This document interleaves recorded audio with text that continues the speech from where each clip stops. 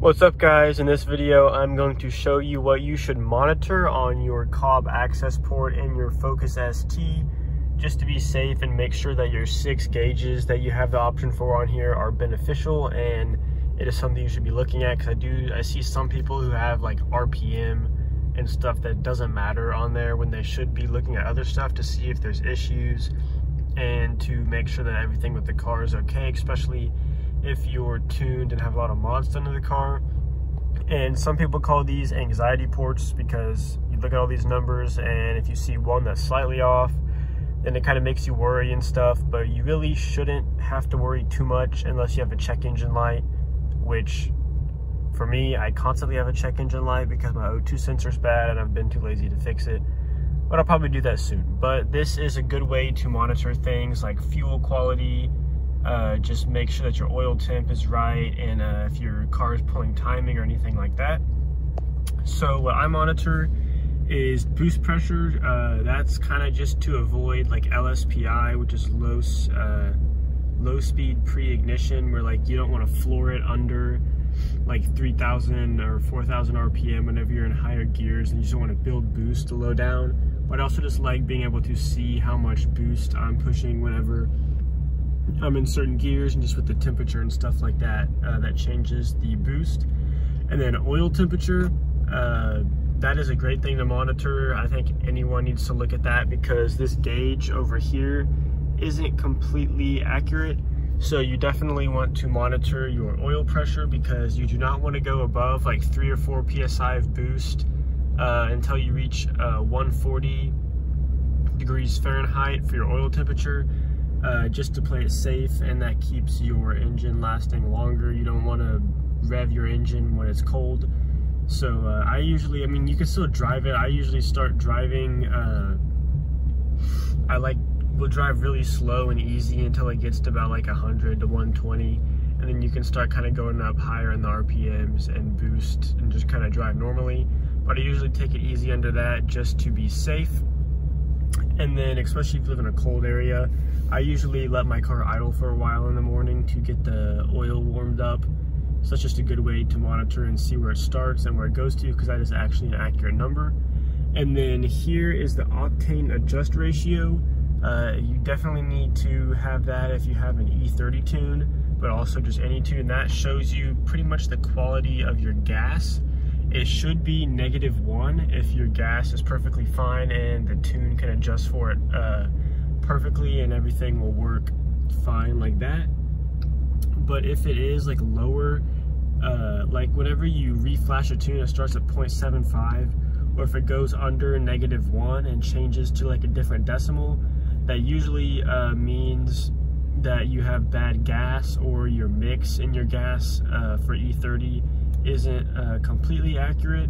So that's just a good way to monitor your quality of gas, which mine really never changes unless I switch my tune. And then here I have long-term fuel trims. This is mainly just for my car. Some people, in replacement of this, you might want to monitor like your charge air temp or intake air temp, just because it's interesting to look at. And also you can look at your battery voltage on this, I noticed, because the Focus ST doesn't have a gauge for that. So I was having battery issues a while ago and I monitored that. But I have this long-term fuel trim on mine because my O2 sensor is bad, and then I also have an issue with my wiring harness, which means this number is not accurate. I had it fixed for a little bit and then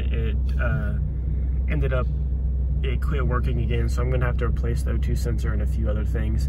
But this should be in between like 4 and 10, I believe, to be like healthy and not causing issues. But I always get confused how it works. It's basically like the percentage of fuel that your car is like adding or taking away. So I believe it's like a negative number. That means it's just your, I guess, fuel mix, or just fuel like the car is running lean or rich, and that kind of shows you how the car is adjusting for that. And if you're running too lean, the number will get really high. It should not be a 17. That's not an accurate number for my car just because the sensor is not working. But it should be in between like 4 and 10 for a healthy car that is running perfectly. and that just kind of shows you where your car is running at. Especially if you have the E32, that's really where this is useful, because if you have too much E85, you'll start running lean, and that is kind of where it can show you if you don't have a ethanol content sensor gauge. And then also your air to fuel ratio, that is a good thing to monitor. I've never had issues with that, but you should pretty much just monitor that anyways, because it should be in between like 10, I believe, is like running a little bit rich, but I get down in the 10s, and then 14 is where it should be at normally. And then also when you let off the gas, sometimes it'll go all the way up to 40, but you don't have to worry about that. That's just kind of how it is. It doesn't run like that whenever the car is actually under load. And then underneath that, I have ignition correction in cylinder 1. If you can, you should monitor multiple cylinders for this. That just shows you if your car is pulling timing. You'll see on the left here, you really don't need to worry about the max values that are underneath here, but just look at the gauge whenever you're flooring it. And if you're flooring it and it's taking away like 1 to 2 to 3 degrees, then you have some sort of issue that could be like spark plug related or just anything else really. But also it can add timing, so you'll see on the right here, if you floor it and then that number goes all the way up to 4 or 5, that's good. It just means that your car is running healthy and the tune is adding timing to the car.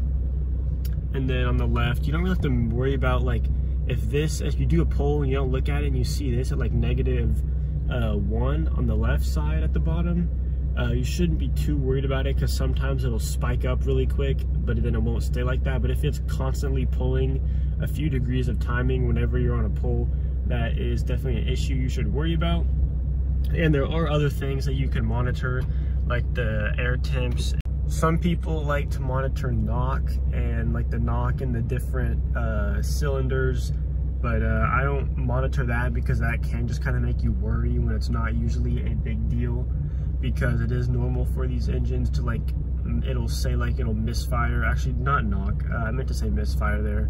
It is normal for them to like misfire, like at idle. You'll get, if you have like, there's the gauge that says misfire count, and that can get like to a seemingly high number, but that's not usually an issue unless you can tell the car is running rough and it's misfiring when you're driving it.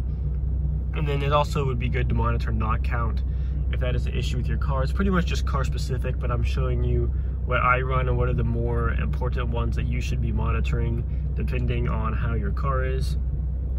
But that is pretty much it for what you should use your Cobb Accessport to monitor. If you have any input on this, feel free to leave it down in the comments, because I know a lot of people have different opinions on what you should do with this and the best way to look at it. Overall, you don't necessarily need to worry about it. The thing I use the most is the oil temperature whenever I'm driving my car. After letting it sit for a while, I usually just keep an eye on that to make sure that I don't push the car too hard before the engine is warmed up. And then I've also used like ignition correction when I was like messing with spark plugs and stuff like that. But it's usually, you shouldn't have to worry about it too much in a running healthy car. But that's pretty much it. Please leave a like and subscribe, and follow me on Instagram at Nickjoenap, and I will see you in the next video.